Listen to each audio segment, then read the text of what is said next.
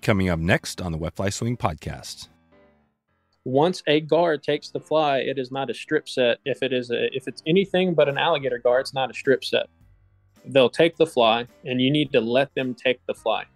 Like, they're going to move with it, and you need to count to 5 or 6, maybe 7, right? So 1 Mississippi, all the way up to 5. In that 5 count, you need to pull all of that slack up that's at your feet or in your stripping basket, and that needs to get up on your reel.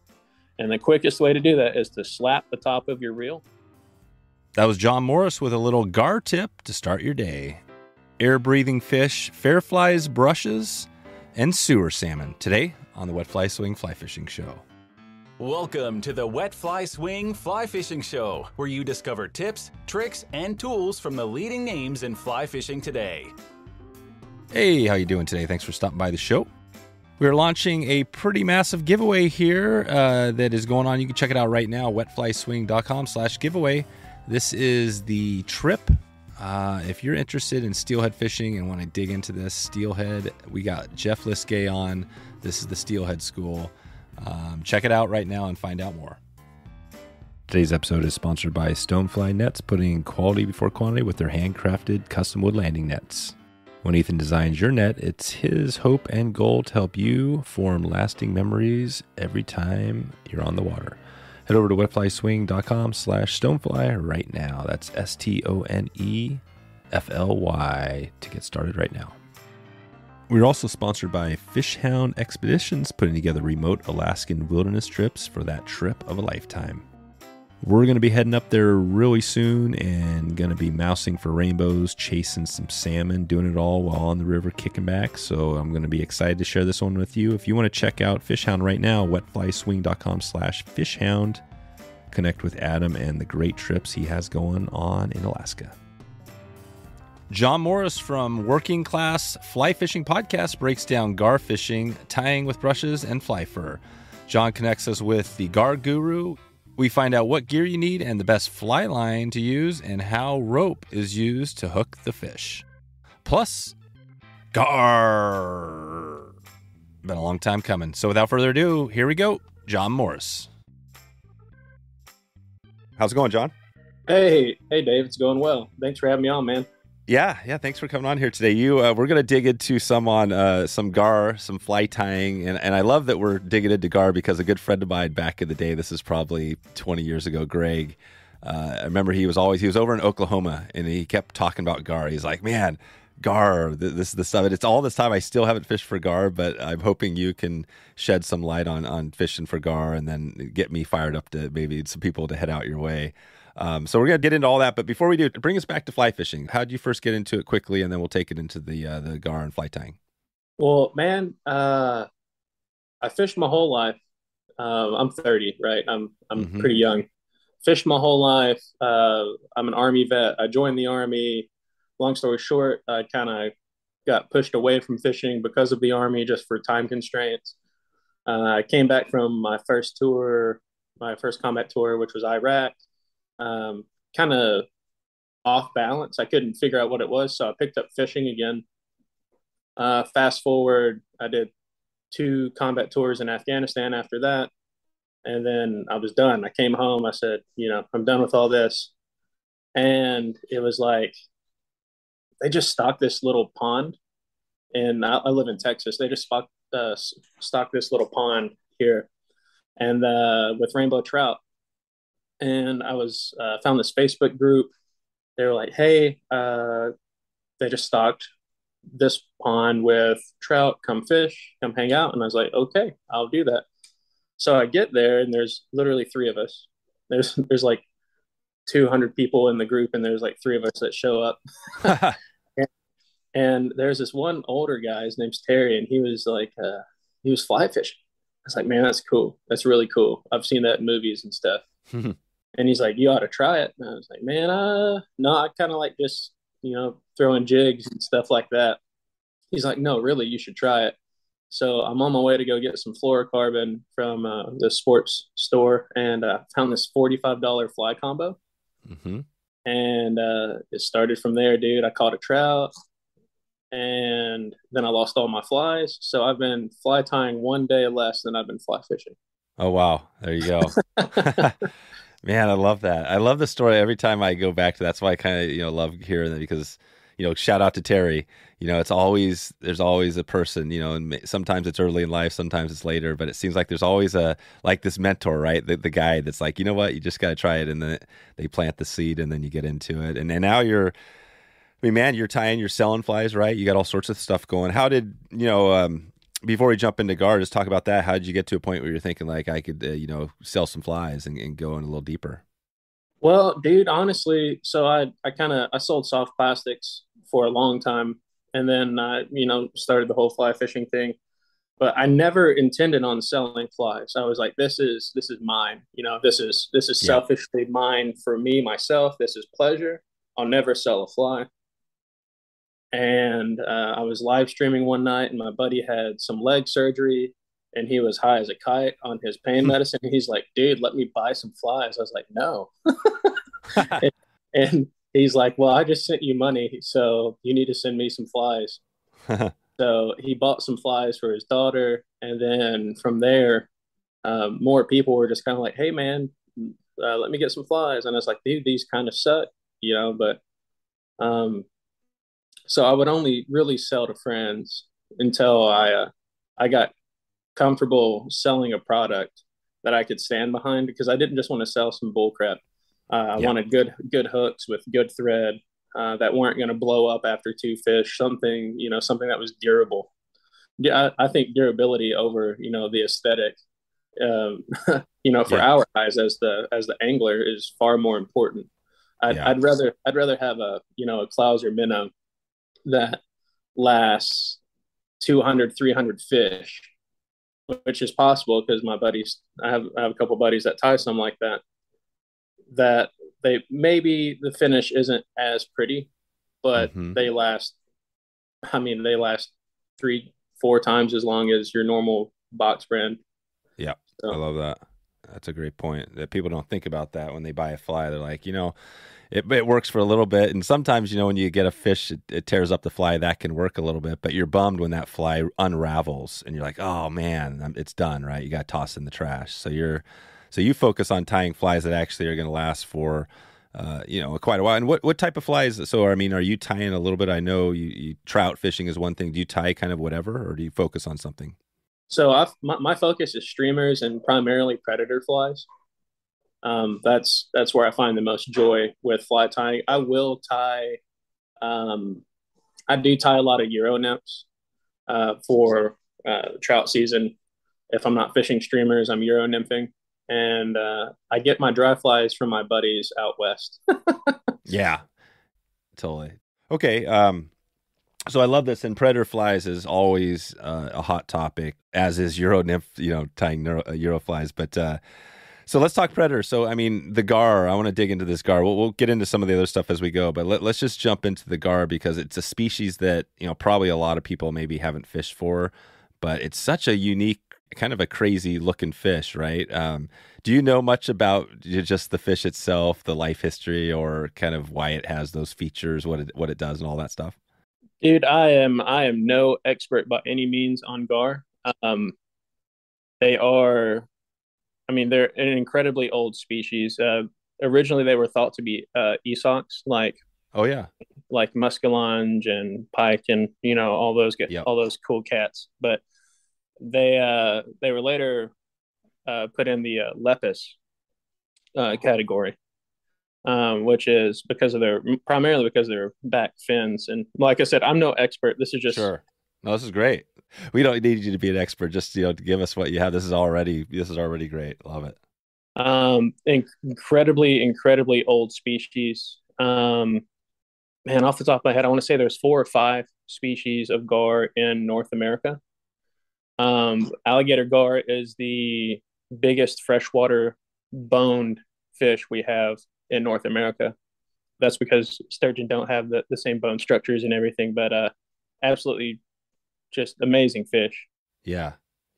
I'm looking. I just probably shouldn't do this, but I booted up the Wikipedia just to look at I checking out. But yeah, you're right. The can't even say it. Lepisosteidae is the family. Yeah. the only surviving members of the I can't pronounce this. The only surviving member of the ancient holosteian group of ray-finned fish appeared during the Triassic 240 million years ago. So it's like this remaining dinosaur essentially, kind of. I mean, that's what it sounds like. And it's got a mouth, right? That's the one thing. It's very elongated, like a torpedo, like some of these other species. But talk about that. What's going on with the head of the fish? So you have short nose, spotted, alligator, and long nose primarily, and then you got like Florida gar and some other like hybrid strains. But your short nose is more of this. Quite literally, it's a blunted, shorter snout, but it has the same teeth structure as a long nose gar. So it's those fine rows of or row, more or less, of needle-like teeth.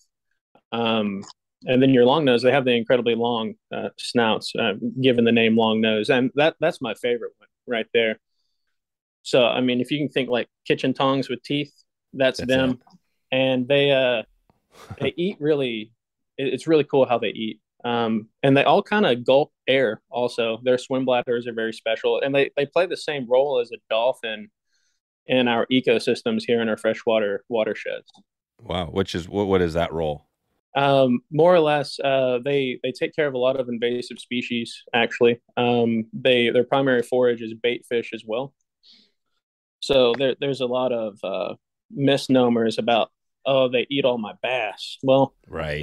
If your bass fry stay 2 to 3 inches for their whole life, then yeah, they would eat your bass. But they're going to eat some, of course, and they're going to eat some, crappie and buffalo and all these other fish. But their primary forage is, your 4 to 6 inch shad. At least here in this watershed. Other places it might be minnows or chubs or what have you, but they're very small fish. They themselves are large fish, but they eat very small fish. So. Oh, gotcha. Yeah, that's right. And that's partly because, I mean, I'm thinking, how big do these gar typically, like what would be a big gar? So I would say, once again, no expert here. Your spots, I would say a large, like an actual really large spotted gar would be 3.5 feet plus. Like that's a really good size for them. Your top end long nose, you're looking probably 60 inches, 62 inches, 25 pounds or so. Right. 25, 30. And then alligator gar they are just giant, literal giants. I mean, you've got 150, 200, 250 pounds. No kidding. And are people fly fishing for those? Yes, they are.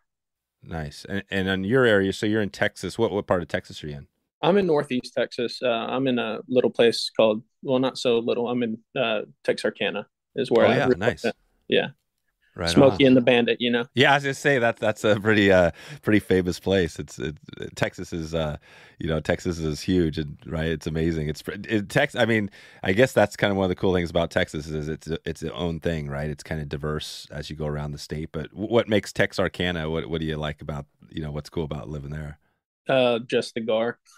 Is it really? Yeah, just the gar. Just the gar. Okay, so these huge. So you got these giant gar, and then where you're at, are you able to get all three of these species? So I could, but alligator gar they're really scarce in the river that I primarily fish, and honestly, I'm not really equipped. to get after alligator gar. You do need at a minimum a 12 weight. Right. Yeah, they're giants. Yeah.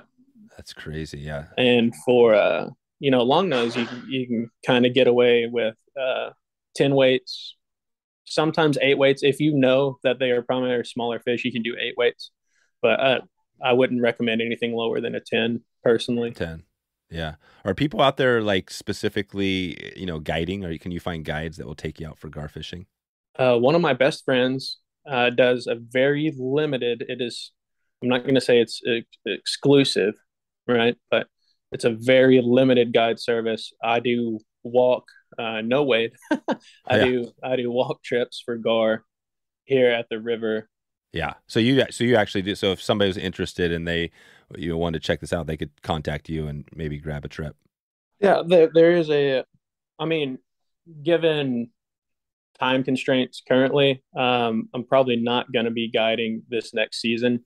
Gotcha. But if they'd like to come up as a friend, I'd be more than happy to teach, mentor, and hopefully help them catch some. Perfect. Yeah, it's just leaving the opportunity. It's always nice to, especially if somebody's maybe down in your neck of the woods. We have quite a few listeners in Texas, so I'm sure there's some people listening here that are interested. So let's dig into on the gar. I mean, it's very interesting. Obviously, you just broke down a little on high level of the species, but let's dig into the fishing. So if you take it like today, well, let's start there, I guess, timing wise. Does it matter when you go, or when is the best time to hit gar? Hot. When it is too hot for you to want to be out fishing is the perfect time to be fishing for gar. Oh, wow. Yep. So hot. So like right now is a great time. What is it today? What's the temperature today? I haven't checked this morning, to be honest, but I would imagine it's going to get into mid 90s or around 90. We just had 2 days of rain. So it's probably going to get around 90 today. Our water temps are sitting in the 80s. Jeez. So they're loving it right now. And yeah. And since we've been so tight on rain, gar like clean, calm water. That's what they really like. So they get one of those here in Texas. They get calm water. That's what they absolutely love. So since I fish lower end behind a dam and it's not generating because we've had no rain, there's no reason to push water into the lower river. So they're kind of stacking up in places that where they usually are, but the numbers are much greater now. So I mean, it's pretty prime fishing. Yeah, pretty prime. Well, so in the dam, so you're saying, and you're fishing, this is all river fishing, but finding like slower rivers. Is that what it is? Yes, typically. I mean, this river is maybe 100 foot wide at the mouth, below the dam. So even when they're pushing if they're pushing like 3,000 CFS, that's pretty significant for that watershed, and they do that sometimes. I mean, last year the river was 35 feet higher than it is right now. Wow. Jesus. Yeah, and I mean, that's just what it was. But that we're actually sitting at normal pool. We're about 4 feet below normal pool right now. But you can, I mean, I even caught the gar last year in that extreme CFS, more or less just kind of swinging them. So on the dam, so you use the dam because that backs up the water, and you're fishing above the dam, upstream of the dam? Either above or below, whichever section has more suitable water.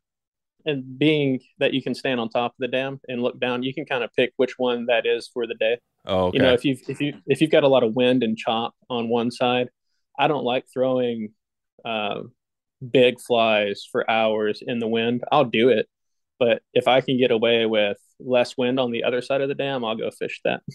Yeah, that's awesome. So basically, you want calm water. The river, a dam is great, and how do you know? And I'm assuming this is a pretty popular river that you're fishing, or are gar kind of found everywhere? Are there only a few places? What's that look like?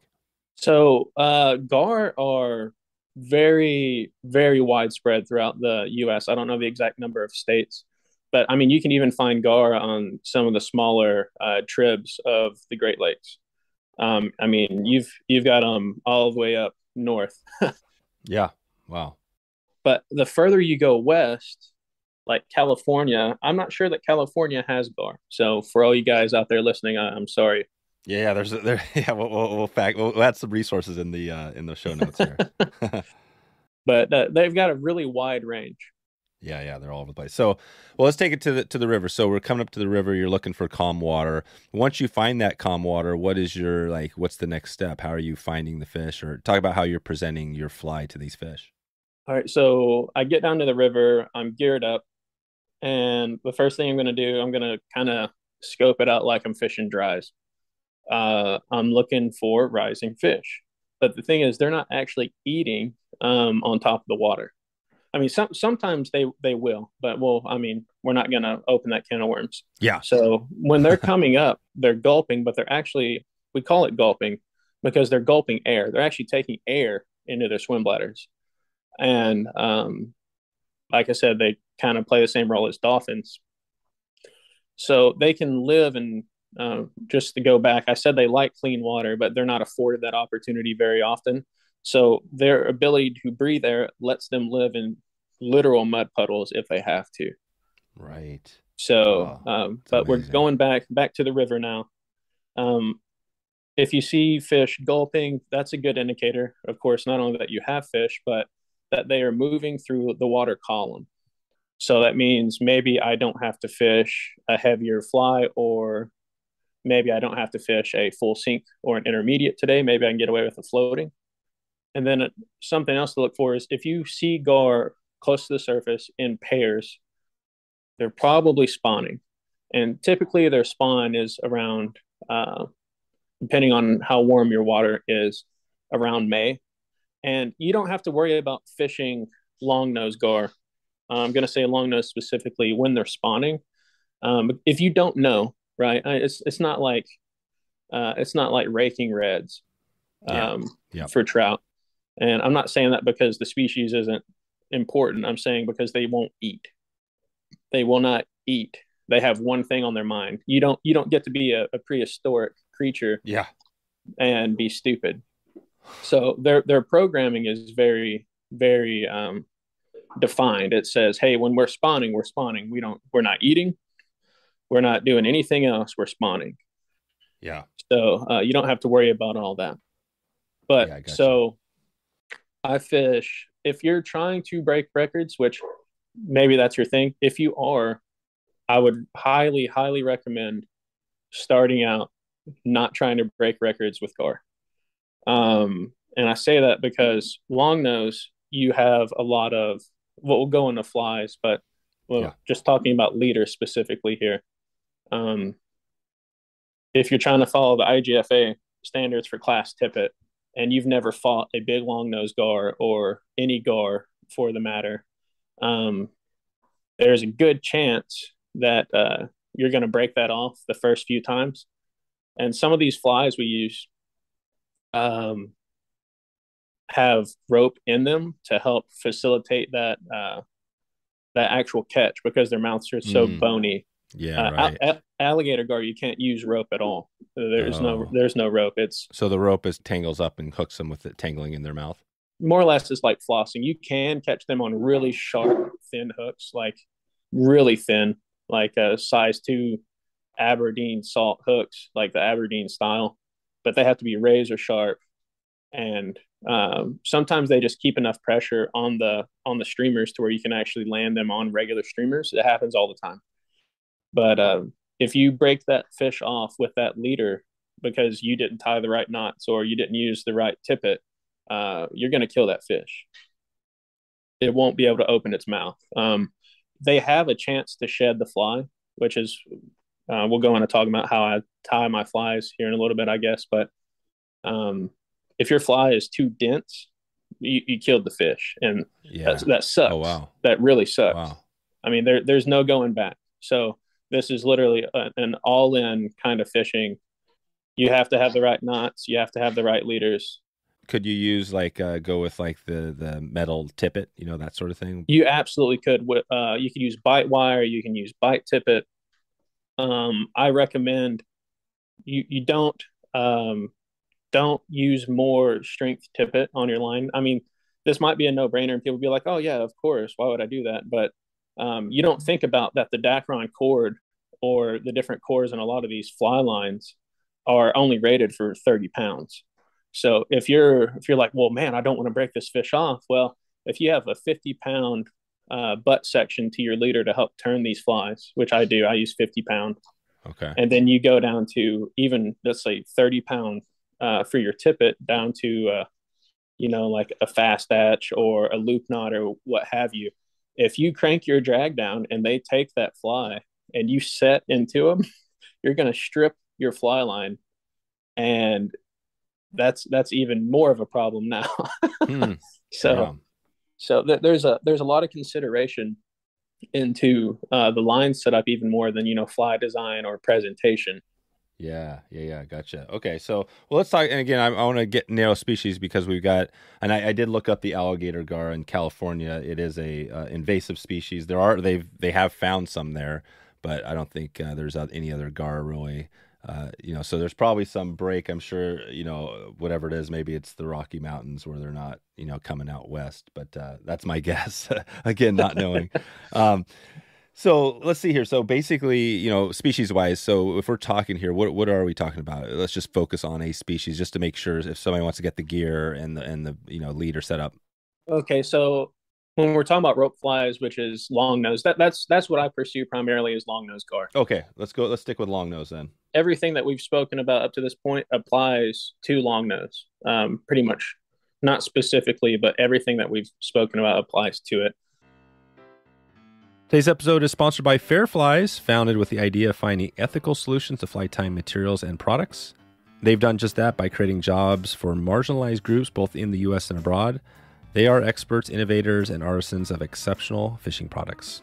I've noted that I've connected with Jeff a number of times a while back, and we had a connection right at the front, and it's been a good time now finally putting this together and hearing the story. We had Jeff on a podcast, and we heard about their 5D brushes and what it's all about, why brushes are a game changer in the fly tying space, making things faster, easier, more consistent. And they got it going. So the nice thing about what Fairflies has going is they've got not only the materials, but they got tools. Now they own Wasatch custom angling tools and are carrying on the tradition of hand-making heirloom quality fly tying tools. With over 50 tools, this is truly the do-it-yourself company. You can get all your tools and fly tying materials right now. That's wetflyswing.com/fairflies, Fairflies. Check them out right now. You support this podcast by checking out that link to Fairflies. Okay, back to the show. And then what about the gear on this? So you have, let's just finish that leader up. So you're setting your leader up. Let's go into leader, fly line, rod, reel. Let's do that real quick. All right. So I use big game fly line, whatever kind you want, because that core is not that 30 pound. I recommend, if I only had to have one line, I would get an intermediate. I would get intermediate to floating is what I would get. If I could only get one rod, it would be a 12 weight. And of course, with that comes a 12 weight reel. You don't need sealed drag, but you need something with a good drag that has no high spots in it. Something very smooth. Okay. 9 foot, 12 weight. I'd probably say 9 foot. You could go shorter, if you're a musky guy and you've got a chippy stick, that's like 8.6, that's going to be just fine. And those dudes already know that, but. Yep. Okay. And then how do you break down that leader? So you start with a 50-pound butt. How long is it? What's it look like to the tippet? So that depends on the size of the fly, honestly, that I'm throwing. But typically, I'm running about 1.5 foot of 50-pound with a perfection loop. So it's loop to loop, or you can nail knot it, whatever way you want to do it. If your loop on your fly line looks kind of sketchy, you're going to want to nail knot that. Okay. But so it's 1.5 foot of 50 down to 30 or 25. The less amount of knots you can have, the better it's going to be. Okay. You can use, like the UV cures for your knots. You just want it to be able to get through your guides smooth. So worst case, you have to land that fish by yourself. Right. If you have to pull that fish up to where you can grab it, if you have to come up in your guides, you want that to be, because the knot's not going to be small. These are big lines. It doesn't matter how you tie it. Yeah, 50-pound. That's huge. And is this 50-pound fluorocarbon or what do you got? So I actually use monofilament because fluoro is so dang expensive right now, and I wouldn't skimp on cheaper fluorocarbon. We're not trying to full trout. We're trying to catch. These fish aren't line shy by any means. We're just trying to make sure that it's a sustainable line.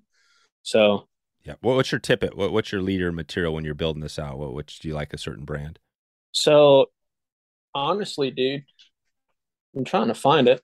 Yeah, I was going to say Maxima is the one for steelhead here. We don't go quite to, but we use, 30-pound. You'll use that for some of the butt sections at times. Well, I love the Maxima. I'm pretty sure it is Maxima, to be honest. Chameleon. Maxima Chameleon.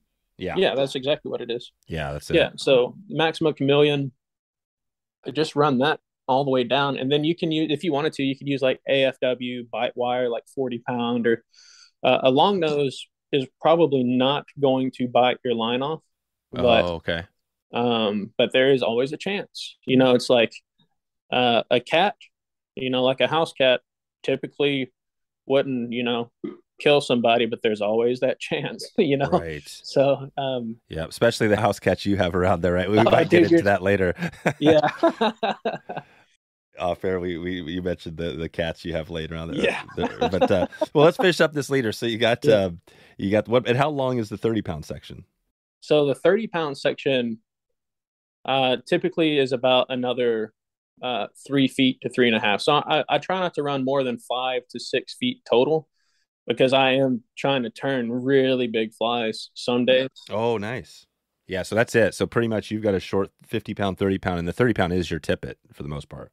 Yeah, the 30-pound is my tippet, and I actually tie off to a Mustad size 3 fast edge. Okay. Which is the size 3s are 75-pound. We use them for muskie and pike and all that stuff. They hold up really, really well. You're gonna need like a set of hemostats or something to open them up to actually change your flies, but they're great. Describe that again on the Mustad. So you got your tippet, and then what are you tying on to that tippet? So it's called a fast atch, not a hatch, but a fast atch. And Mustad. Oh, atch, fast atch. Yeah, and Mustad makes them. They are. There they are. I have some sitting on my desk. The size 3, like I said, are 75 pounds. I wish I could just show you a picture of this, but oh yeah. I'll put a link in the show notes so somebody can take a look and they can grab these. I see. Yeah, it's kind of like just a metal clip or whatever. Yeah, it's just the metal. Like you said, it's just a metal clip. There's no swivel or anything like that. But since the loop is so big on the bottom to where your flies connect, it actually kind of gives you that same loop knot motion, believe it or not, to your fly. Exactly. What you love. And then you just tie your fly on you just slip your fly right onto that metal piece. Yeah, you just slip it on in the metal. Yeah. And then essentially it's a loop. Then essentially you have action like you would with an open loop knot. Yeah. And that way, if you're using wire specifically, you're not having to cut back your wire every time to tie another perfection loop or whatever you do with your wire section. So this just saves you a lot of time and resources. Well, that's cool. So we got the leader. So, and then let's go into flies, because this is going to be a piece I wanted to dig into for sure on this. So give us, we're talking Gar, give us your top few. I'm not sure if you only need one fly or if you have a few flies you want to give a shout out to. Well, my buddy Ryan's been working on one. I'll tell you guys the name, and he's calling it the Garmageddon. Nice.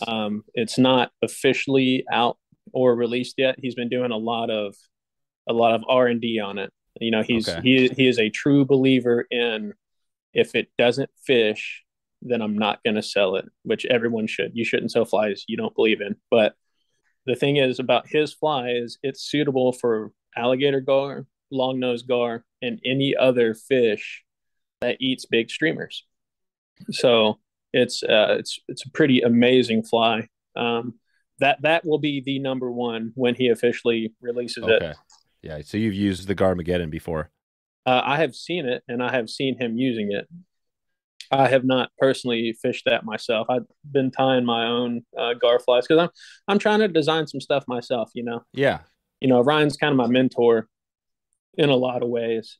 Like I'm trying to beat the state record gar. Oh, really?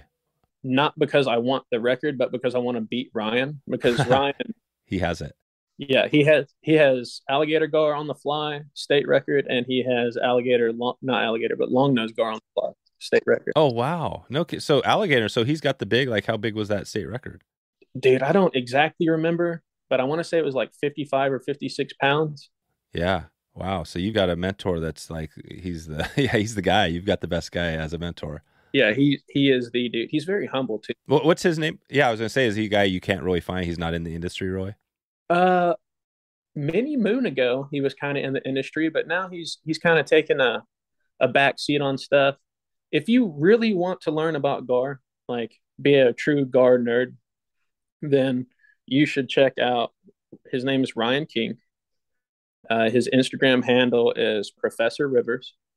He is a wealth of knowledge and he's willing to share, but our big thing together is conservation of the species. you know, we love fishing for them and we love taking people to fish for them, but we're trying to preserve what we have. So, and one of the only ways to really do that is to change the vision of that fish, you know, take it from being a trash fish, which a lot of anglers presume, because it's just, like I said, it's misnomers and it's wives' tales, and it's just bad information. Yeah. In lack of education on the species. Right. And the only way to change that is to make it a trophy fish. That's cool. I love that. And I think you're right. I mean, I think that there's a lot of species that are thought of as trash fish. But the cool thing I think about fly fishing especially is that maybe 20 years ago that was the case. But I think now everybody just feels like all species there's no trash fish anymore. I mean, do you feel like it feels like that from my end? Like people can fish for anything and it's great, right? Like carp. Yeah. Carp used to be the trash fish and now it's like it's the bonefish of freshwater, right? Dude, it is. And you know, and it's funny because I've got friends, they're like, yeah, dude, when we're getting ready to go fish salmon out west or up in Alaska, we go carp fishing for like a month.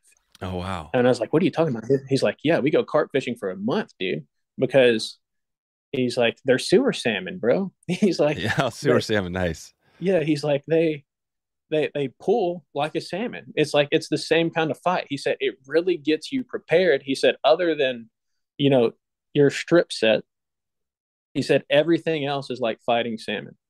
I was like, I said, I'll have to, you know, do that myself to figure it out. But yeah, I thought that was really interesting when he said that. So that is interesting. No, it's funny. Nice. Well, I think the gar, like I said, I remember my buddy telling me about him quite a while ago, and it was just always interesting. It's one of those, and now I've talked today. I mean, it's like an ancient historic fish. So I would imagine, you know, they do need the protection and conservation. And yeah, maybe we'll get into that at the end. But would you give a shout out? Are there any conservation groups out there actually focusing on them?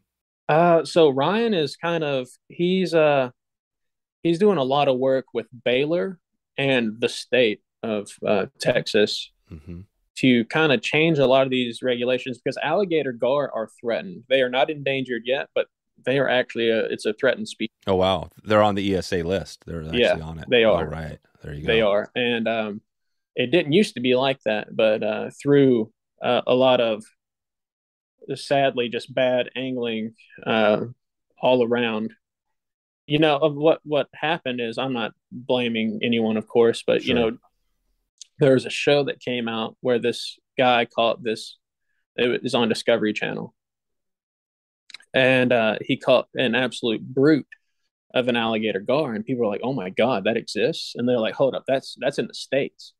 That's not so that's that fishery tropical. Yeah, that fishery exploded. And what happened was, then people were like, oh, can we bow fish for them? And they're like, well, yeah, it's legal. And within the means of legality, do it. You know, you're allowed to do. I mean, right. Do what you want to do, but through that, it's become threatened. So, damn, that's it. It's a. Yeah, and I definitely here we'll give a shout out to, I mean, Ryan. I think that's a great one. If anybody wants to help learn more about that, I think Ryan, they could check in with him, and he can maybe direct them how people can help, right? You know, either volunteer or get somebody. I'm sure, because I had no idea either, and I'm sure a lot of people don't know that. Well, let's keep this going on where we're at. So we got the gear. We're talking a little on fly. So you mentioned the one. So we got the Garmageddon. So give us a few, because I want to get into a little bit on fly design. And as we go, we mentioned this, like fair flies, the brushes. That was the connection that we had originally here. I mean, are you tying any of these gar flies with like the brushes? Yeah, some ones that Instagram has never seen. Yeah.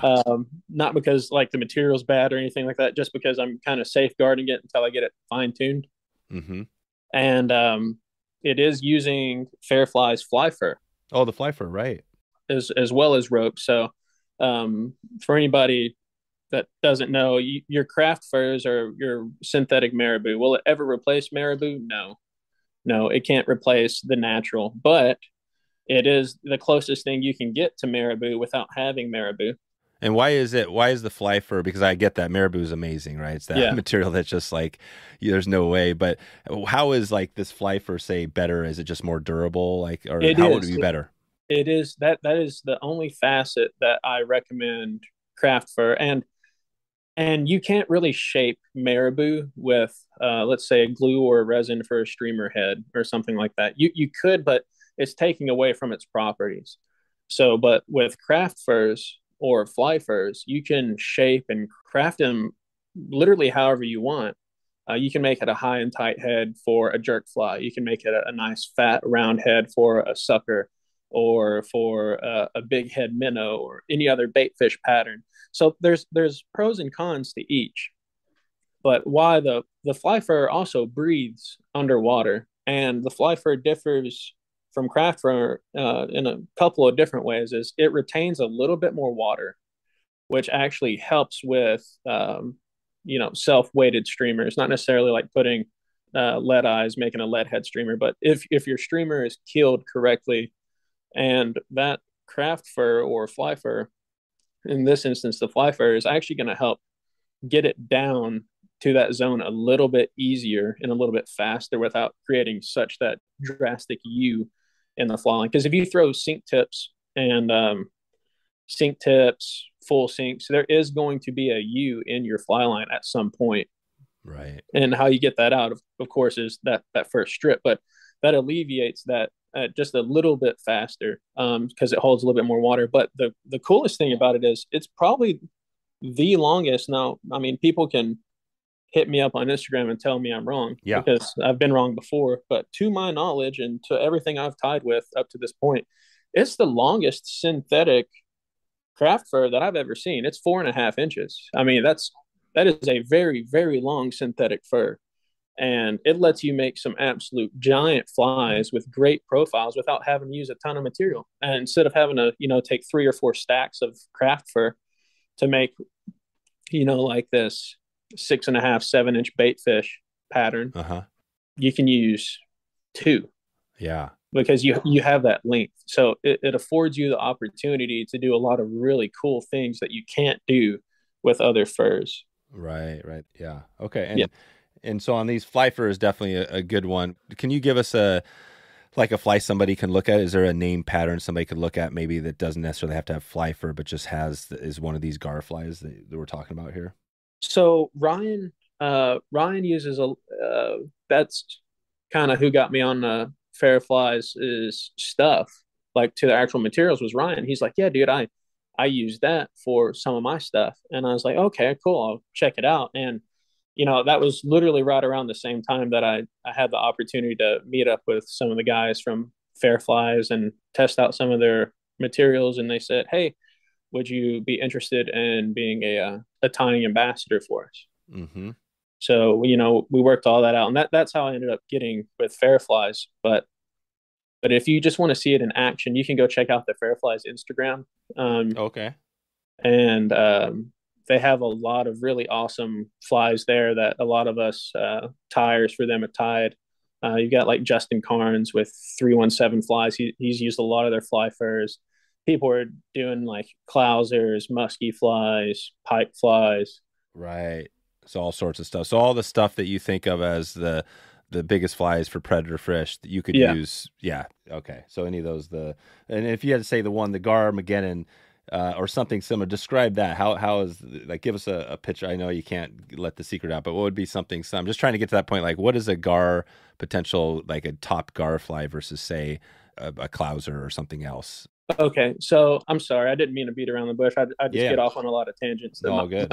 The hamster in my brain's working overtime right now. Yeah. So the key with a good, let's say a rope streamer, right, for gar, and they don't have to be pretty. And gar are not the most intelligent species ever, right? It's mostly about profile, and then it's about color and speed, right? So, gotcha. Actually, I'd probably put speed before even color for gar fishing. Okay. So as long as it has a good bait fish profile, they're gonna key in on it. But if it's got the right speed and the right motion, like, hey, I'm gonna do these small twitch strips, right? Tommy Lynch said something really funny about those, but I'm not gonna repeat. Oh yeah. from the episode we did with him. Yeah. And, yeah, I can't remember. Yeah, that's right. Yeah, he's a piece of work. Yeah. but they like different presentations, and that's just like any fish. So sometimes they like the over under, rod tip in the water, rod under your arm, saltwater strip. And sometimes they like just dead drifts, and it all depends. Oh, wow. But the real key to a good gar fly is how sparse you can make your material, for two reasons. One, it casts a lot better. Two, it actually hooks up better. Yeah. And for the third reason is removal of the fly from the mouth. A lot of people might not like the idea of rope being in a fish's mouth, and that's kind of your best way to catch them. So, but the best way to alleviate that mess is have a sparse fly. And I mean, actually sparse. Right. And by rope, you mean, John, on this. So you've got this fly tied, and within it, it's got some materials that are kind of like ropier that catch up in the teeth. Is that what you're talking about here? Yes. So it's specifically it's nylon rope. Yeah. So nylon rope, it catches up in the teeth. And what you can do with those materials is you could do a stack of rope, you could do a stack of fur, you could do another stack of rope, and then another stack of fur, and then another stack of rope. And that would be, depending on how you lay out the fly and how much material you're using, it could be a very sparse fly with a lot of movement and action, and it's probably going to get eaten. So I tie these flies when I would take clients or people that are just relatively newer to fly fishing.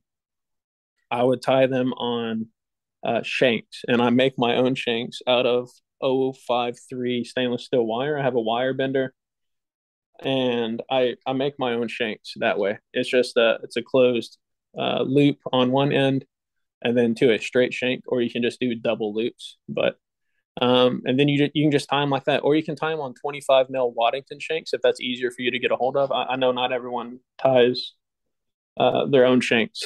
Right. So, yep.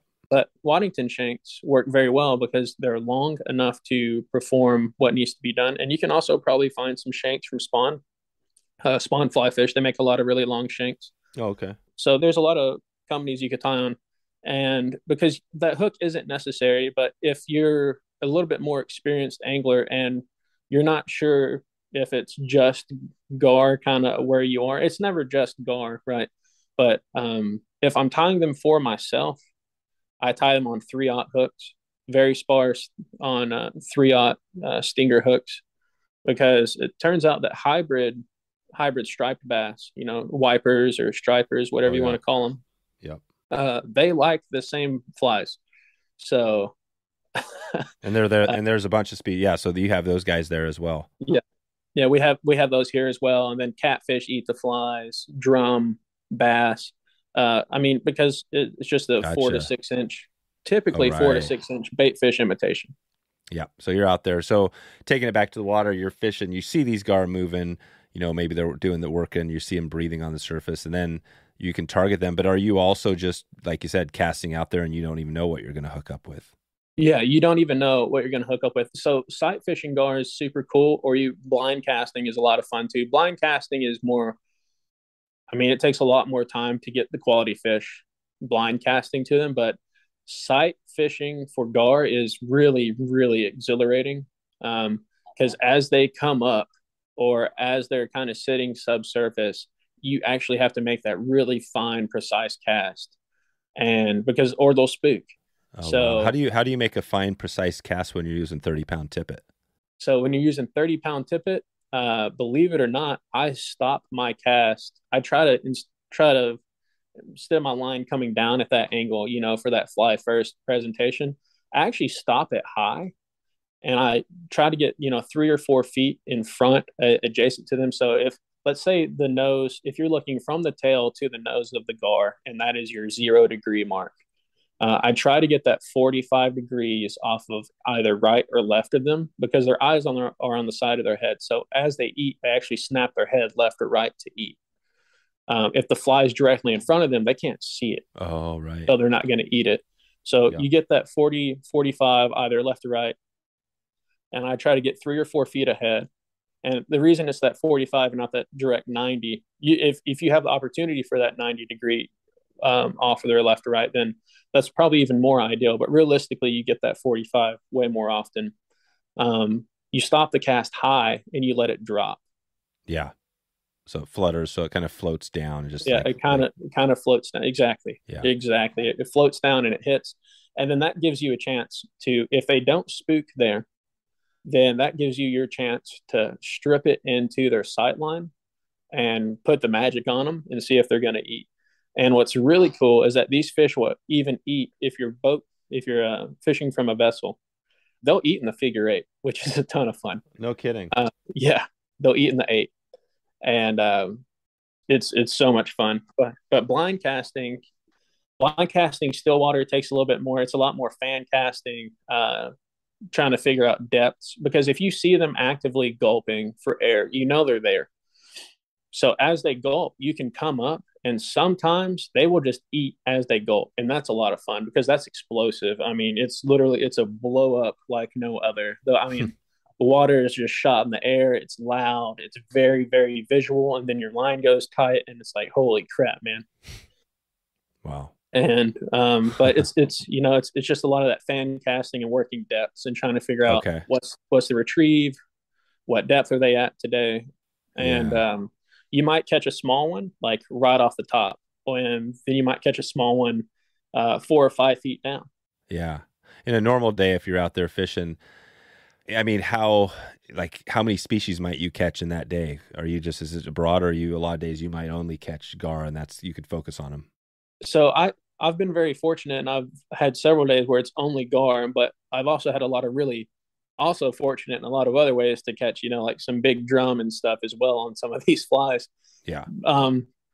Gar, it's kind of weird. It's sometimes when they hit the fly, it's more of a pull than like a slam. And you'd have to fish for them to understand what I mean by that. Right. Like a pull, like somebody grabs your shirt and just kind of slowly yanks on it. Yeah. Well, not necessarily even slowly, but it's different. It's not like they ate it. It's like it's in their mouth and they're pulling it away from you, and then they're going to start swimming. Oh. But gotcha. that's for longnose. Alligator gar, when they hit it, they hit it. Yeah, alligators. Gotcha. Yeah. So, okay, so you painted the picture pretty good here. It's basically, finding the fish. That's one way to do it. And if you're not seeing them coming up for air, or are you do you not fish unless you see them coming up for air at some point? No. So if you have a hot spot to where you kind of know, like maybe you drove past this piece of water on your way home and you looked off this overpass, like we all do. We all look at water as anglers when we drive by and we're like, man, I want to fish that. But maybe you saw a lot of gar there and you're like, man, this weekend I'm going to get out there and I'm going to try to catch some. Well, gotcha. They might not be there, but there's a good chance that there's still going to be a few there. There you go. So you're always looking. So when you're driving down the road, you're always looking for gar. Dude, I am, especially here. This episode is sponsored by Trxstle with their CRC system. It provides secure, convenient storage for your fully rigged fly rods with unsurpassed gear protection. Every CRC system comes with a secure mounting clamp system, padding in the reel compartment, and their proprietary rod liner suspension system. This is a very a pain point for a lot of us. Your hook gets stuck in there and you can't get it out. That's definitely a pain. So they figured that one out. And it's all about making it easier and faster to get on the water and having your rod fully rigged, whether you're on the saltwater, whether you're in California, Colorado, New York. It doesn't really matter. If you want your rod to be ready to go, the CRC system will do that, whether on top of your rig, on the side, or in the back of your car. You can head over to wetflyswing.com/Trxstle right now to get started. Trxstle. You support this podcast by clicking over through that link to Trxstle. Okay, back to the show. Okay, so I give us a little snippet on this, and we might circle around if we have a little time here at the end. But I wanted to, and I do want to talk a little more about some of the fly tying stuff, because definitely the fly fur. This is the first I've heard really about some of the fly fur, which is cool. But let's talk about the podcast real quick. I can't miss an opportunity working class fly fishing podcast, because I totally forgot that, like you mentioned that before. But talk about that real quick. How why did you start a podcast? Oh, dude. So won't talk about it a whole lot. Yeah. But it's working class fishing, and it was started out of I don't know, a little bit of punk rock roots. We were kind of upset a little bit at some fly shops, which you're finding less and less bad interactions, I would say, at fly shops nowadays. But Yep. At the time there was we just, I don't know, kind of had some bad interactions. We're like, man, that's gatekeeping. That's keeping people out of the sport. So that, like, there was this perceived inaccessibility to fishing, and we just kind of wanted to debunk that and let people know, like, it doesn't matter what you're fishing with. You can just get out and go fish and have fun. So we do a lot of we did a lot of information type podcasts, like, hey, these are budget setups and all this. Yep.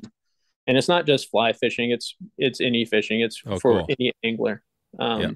Nice. And then we have a lot of really cool people on. Met a lot of really awesome friends there. So yeah. So you guys do is this like a weekly show, or how often you do it? Yeah. So it's weekly. Yeah. So weekly, and each week, so you might have a guest, or you mix it up. And is it just who's doing the show? Who are the hosts? So it's myself and my really good friend Brian. We run the podcast together. It's posted every Monday, and it's typically guests. Now we realize that people don't really care to just listen to me and Brian just talk crap. Yeah. That's the same for me too. If I came in and tried to talk about Gar, make up something that would be good, but this has been a good show. Okay. So you have the podcast going, and how long have you guys been doing this? A little over a year. I think we're coming up on a year and a half. I think we're coming up on a year and a half here pretty soon. Oh, good. So you're over the 50 episode mark. Yeah. Or just about because we weren't. It wasn't as a well-oiled machine now as it was back in the day. It was kind of whenever we could record, but now we've made it a point to ourselves to where that's part of our routine to record. So I think we're coming up pretty close on 50 episodes. How do you, and I like to ask this question just because I like to get more people into podcasting, when I can, but was it, getting into the tech, like, it sounds like you guys do Zoom, do you like microphones and things like that? Are you guys all tech, or how do the guests come in? So we do use Zoom. We used to have the nice microphones and all that stuff. And then, like computer, life happens, Yeah. Technology fails at some point. But yeah, we have our guests come in on Zoom. We talk typically we try to keep it around an hour, just so it's easier to digest. I mean, most of our guests we could sit down and probably talk to for 5 or 6 hours and just enjoy the entire day just talking. But we try to keep it down to an hour because we figure most people's commutes between work, our commutes between work are about an hour. So that gives us something to listen to. And we figured that way it gives your average podcast listener something to listen to as well. Okay. And who does the editing? So we don't do any editing. It is, you'll hear on occasion, kids laughing or dishes being put in the sink. And nice. We don't do any editing. If you say something you don't want to say, it's in there. It's in there. So it's in there. Cool. Right on. Well, and the last one here, who's the host? Who hosts your files on the podcast? As in who distributes the files? Yeah, exactly. Like, is it like Libsyn or Buzzsprout? We use the Anchor app. Oh, use Anchor. Yeah. Yeah, we use owned Anchor by Spotify. Yeah, that's a pretty cool story with the Anchor because I think. And is it still free? It is. Anchor is still free. It's still free, which is a great. I mean, I think Anchor wouldn't be around if it wasn't for Spotify buying them, because Spotify has done some amazing stuff in the podcasting space. And there's never been a free hosting podcast company that's lasted, But the cool thing is Anchor makes it easy for people, right, to get into it. Like anybody right now could probably start a podcast in literally probably a couple hours, right? I mean, if you have the will to do it, I'm not just telling you to do it because Anchor is free. I'm telling you should just do it. Yeah. Like if it's something you're interested in, Yeah, you should try to get into it. totally. I agree. No, I agree. I think it is. This is the shout out to anybody out there. It's. I think it's no matter if you just want to have fun, do whatever, not even think of it as monetizing it or whatever or selling anything. It's just having a chat, right? I mean that's all we've been doing today. Having a chat and helping some people learn about gar. Cool, man. Well, thanks for letting me go down. I always love, when I have fellow podcasters, it always gives me a chance to dig in a little bit. Let's take it out of here in a bit with back to the flies and some of the fly tying design. So we talked about the fly and I mentioned the brushes. Are you using brushes at all? Because that's one of the fair flies, right? They have the 5D brushes. Is that something you use or yeah? Yeah. So their 5D brushes, dude, are pretty slick. And I mean that in like a good way. They make great heads. They make great bodies. But there's two new brushes coming out.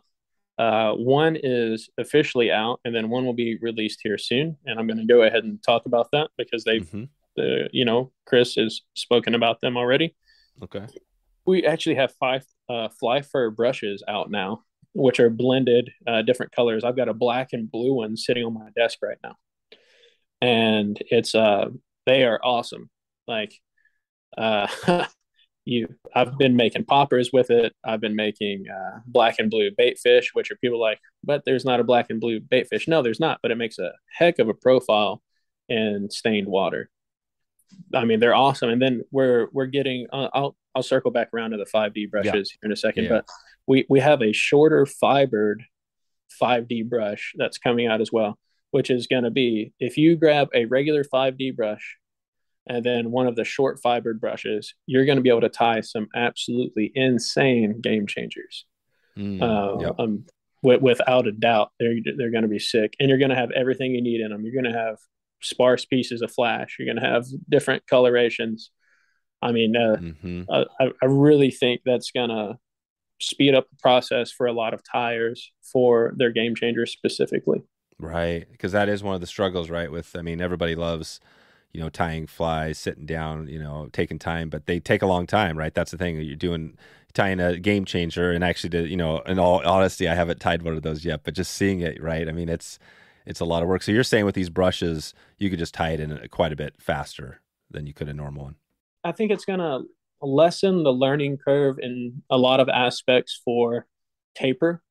You will never, Blaine Chocolate, he's a wizard. Yeah. And there's a lot of like really awesome dudes that have taken that platform and they ran with it. Like, you got Schultze and all these guys, they're tying like amazing changers.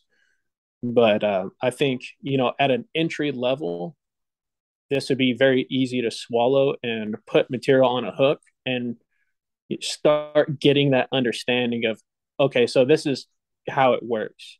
But until you really sit down and you tie, X amount of those flies and do your homework, it's never going to be an amazing fly, but it's going to be enough to help start building that knowledge. It's like the fundamentals of learning. You have rote application. It's RUAC, so it's like rote understanding, application, correlation. So it's just building that process. Like your rote knowledge is that, oh, hey, this is a game changer fly, and I know that because I've been told it was a game changer fly. So it's memorized there, and then the understanding is, okay, so I make these tapered wraps with these materials, and the application is doing it, and then the correlation step is what's going to come from tying X amount of flies with maybe some mentorship, but it gets you there faster. That's the whole thing. So and when you have these like the 5D brushes, say you're tying like one of these flies for gar, you're saying it's got a long 4-inch profile, like can you just, how does that work? Describe that a little bit on how you wrap it. Are you just tying it on, or how does that when you have a brush? So they're wire cord brushes. So if you want to tie a gar fly, I will just talk through this real quick. Yeah, let's do that. All right. So pop a Waddington shank in your vise and put a good thread base down. I use 100 or 150 GSP, and get your good thread base down. Strip out the core of your your rope. So there's an outside shell and there's an inside core. Oh yeah. The core is what you're tying with. Gotcha. So take that outside sleeve off, and then pull each of those individual fibers. And maybe I'll make a little video on this to show how I do this. Yeah, that'd be great. Yeah, if you could do that, and maybe we can get that ready and throw it in the show notes. Yeah, I will happily. I'll do that for you, so people can kind of understand what I'm talking about. So, and then on your rear station, keep it kind of sparse. Tie in maybe three of those strands doubled over, so a 50-50 tie. So by 50-50, I mean your thread will secure that material at the halfway mark of that material, and then it'll be folded back on itself. Oh yeah, and then bullet tied. And then that's your rear section. And then add some flash. And some really great colors of flash are red, chartreuse, rainbow, silver, and gold. Those are absolutely amazing colors. And then just kind of sparse flash. And then to start adding a little bit of that flowing motion, that's where I'll tie my brush in. So I'll tie that section of wire in. And then all my stations get secured with Loctite or Zap-A-Gap or Liquid Fusion, because I don't want those teeth penetrating those fibers. The last thing I want is to break a fish off on a leader or break a fish off because it pulled out of material. Yep. So I try to make them bulletproof. And so lots of glue.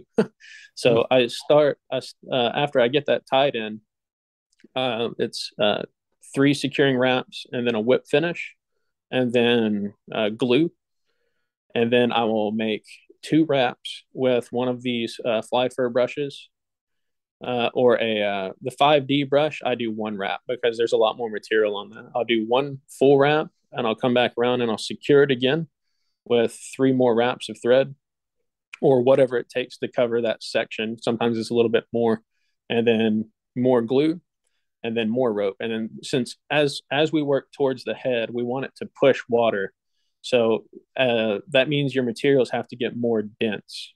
And that doesn't mean heavier per se. That just means a larger quantity of it. So that doesn't mean like, oh, I have to add like 16 wraps of this. No, I just add 1 more wrap. So then it'll be, instead of that 3 pieces of rope, it'll be 6. And then these will be 70-30 tied. So it'll be 70 out the back, 30 towards the front, pulled back, and then bullet tied, but not to exceed the length of your tailing material. So you want it all to blend and bleed together to make one solid profile. You don't want the front of your fly to be longer than the back. That's not going to do you any good. But you just continue that process all the way up, and till you get to the head, and it'd be 3 stacks of rope with either 1 or 2 stacks of the brush in there. I gotcha. So, and you just you just incrementally increase the amount. So, rope would be 3, 5 or 6, and then another 5 or 6. And then the brush, if it were 5D, would be 1, and then it would be 2 wraps.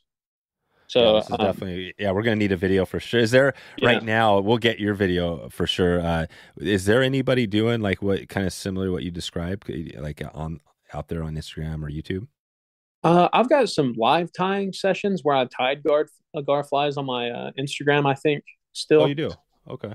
I'll try to track some of that down. But I'll go ahead and I'll make a gar fly tutorial today as a reel. Oh, good. And okay.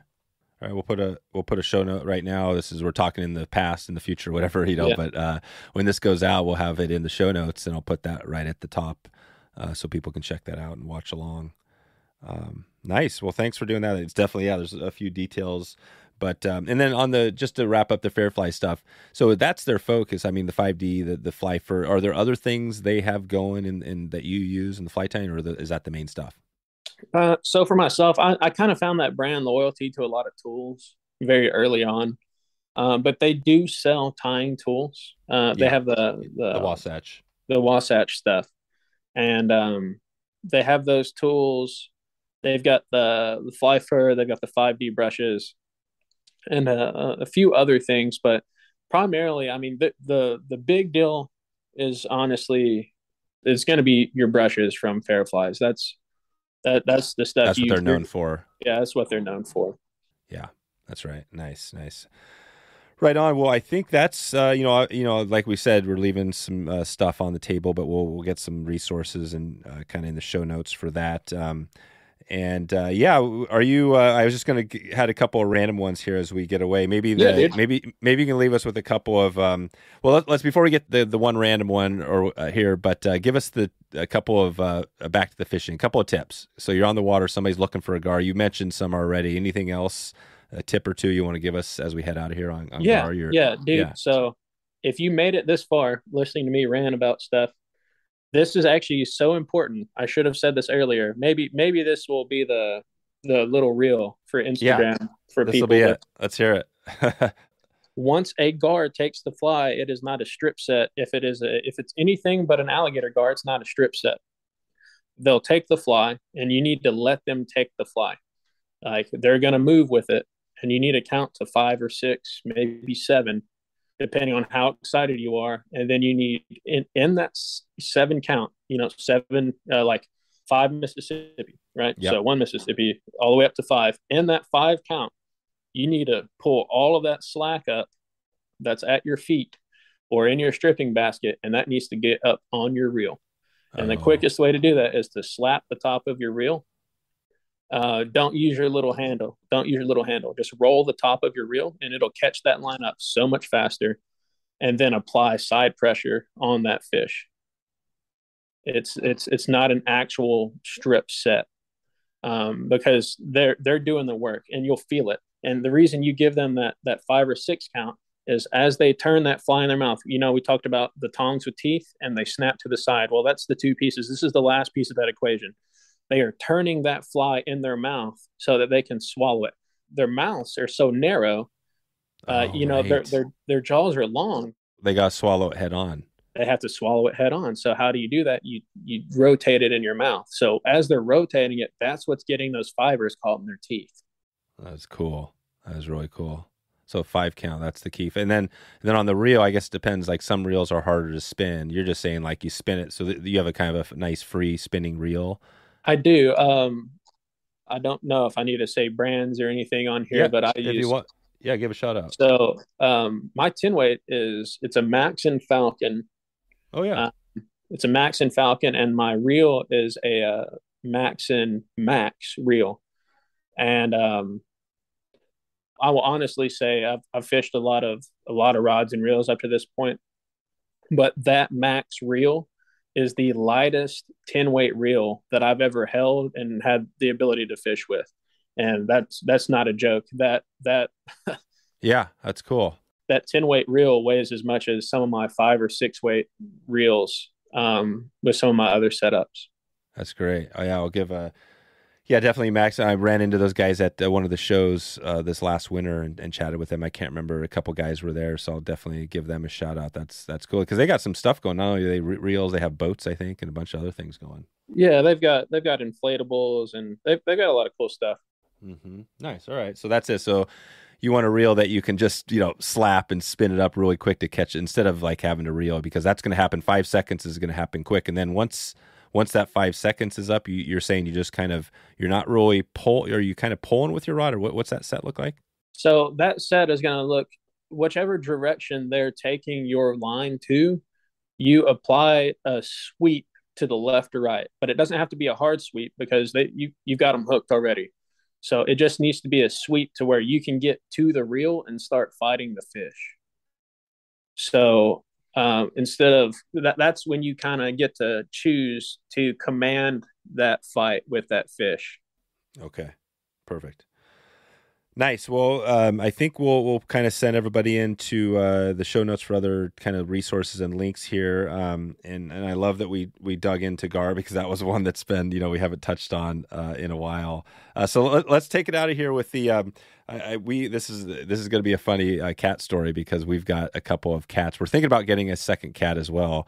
But talk about what you have going, because you've got this cat. What is it, like a boarding school sort of thing? What do you got going with cats there? Yeah, dude. Sometimes, yeah. Like we only take on one at a time, but we foster these cats, right? So They come in and like my wife, she will like find these cats, like just a stray cat on the street. yeah, like this stray cat on the street, and then like take them to the vet, and then once they get healthy and all that stuff, I mean, they're staying with us during this time. Once they get healthy, and then we find them a home. Wow. And you're spending probably some of the vet, right? You're depending on what's going on with the cat. You're spending a little bit of money there to get this. Yeah, we typically spend that money. Yeah. Yeah. That's really cool. I think that says a lot about your wife. You know what I mean? That's not especially like the one you have. So describe this one that's this mischievous one right now. What's it doing? Dude, it's this jet black cat, and it was pretty sick when we got it.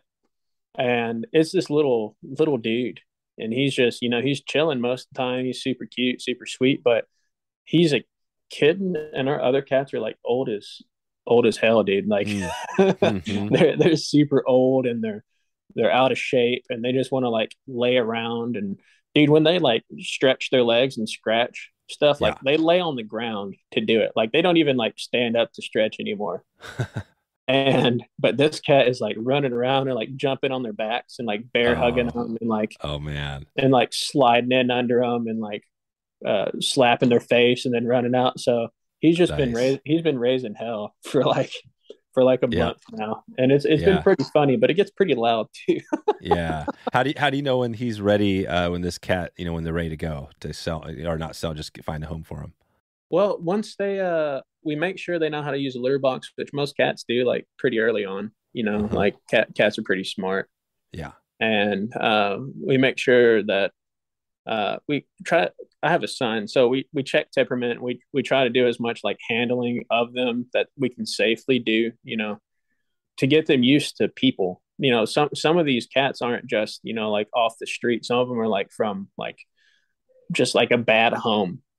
Like someone has like a cat farm, like someone had like 20 cats, but they never fed them, and et cetera, et cetera. So now that cat guards their food, so that means while that cat's eating, you can't get near it while it's eating, because it's in defense mode, because it's had to fight for that food for so long. So we try to help the temperaments of the animal, so it's suitable for most households. Like it's hard to find a home for an animal that's like bad with kids, or can't use the litter box, or scratches for 6 hours at night.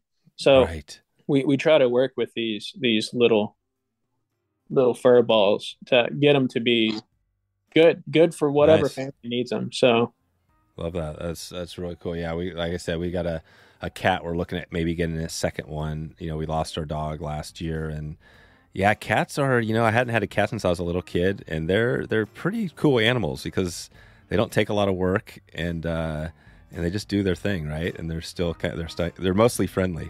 They occasionally will scratch you, but cool, man. Well, thanks for going down the cat trail with me here. Dude. Well, this is I think been a great one. I'll send everybody out to at Morris Fly Co. if they want to check in with you, maybe pick your brain on Gar or get some flies. And yeah, man, until we meet again, thanks again for all your time today. Yeah, Dave. No, dude, thank you so much for having me, and it's been a blast, man. Sweet. All right, John. Talk to you later. All right, take care, dude. So there it is. wetflyswing.com/361. 361. You know where to get all the show notes, all the links, everything we talked about today. You get a little summary there. Check it out right now. Listener shout out before we get out of here. I'm gonna. I might not do a good job with this one, but Phil Jerzewski. There it is. Here we go. Listener shout out. We're gonna get out of here real quick, but let's get a listener shout out here. And Phil Jerzewski. Jerzewski. I think I got that one right, Phil. Hopefully. Phil hails out of Chicago, the Chicago area, and he loves steelhead fishing. He loves the steelhead episodes we've had on, like the Kevin Feenstra episode way back in the day. And he also noted the Tommy Lynch episode he loves. So thanks, Phil, for your support of this podcast. Virtual fist bump right now, and appreciate everything you're doing for this show, helping to get the word out there. Would love to hear from you if you are wanting to get a show topic, want to give some feedback on the show, want to connect with me. I'd love to hear from you. Dave at wetflyswing.com. That's the easiest way. I check all those emails and would love to give you a shout out if you want one here And that's what we got. That's how we roll here. We got this going. We are getting ready to roll onto another big episode, and I'm going to get onto that right now. I'm going to get some of that intro, outro stuff done and get that over. That's the way the sausage is made here.